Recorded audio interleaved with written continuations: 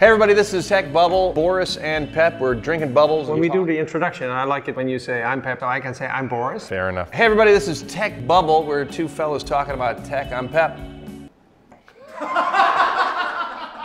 Any questions, Boris? Yes, anonymous person sent in a question and he said, we have a front door and there's a digital lock on it. There are about 10 or 15 people living in the building. And it's great because it allows you to open the front door with an iPhone. But if you have a Windows phone, you can fucking sleep on the street.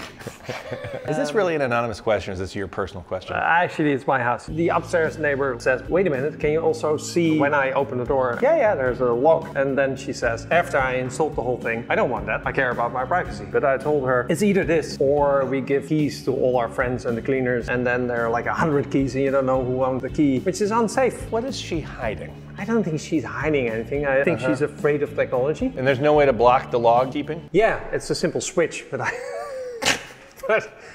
but I like the log keeping. There's a story, so my downstairs neighbor, she has a company and they had a cleaner. You hooked up with the cleaner and this is all you, jealous of the cleaner and wanting to know when she... At one point her husband is going through the logs and she's like, somebody's entering your studio every Thursday at 3 at night. And she's like, no, it's gotta be wrong. And it turns out the cleaner, who usually comes on Tuesday, walking in with his headphones on, they looked at the security camera, gets like 50 euros from the cash register and leaves again. And he had been doing that for 6 months. And now because of the logging, they know, which is nice. So you caught a thief with the thing and she's still worried about you knowing when at 4:30 p.m. ordered a pizza or whatever. The question is, does she have a right to opt out? Could she say, listen, we're here together and the safety of the house we live in together is more important than your rights for us not to know that you walk the dog at 4? I say majority rules. You take a vote, we live in a democracy. What if you guys all say, actually, we reject the give out keys to strangers system? That's no safer just because it's old school. Fuck her privacy. Fuck her privacy.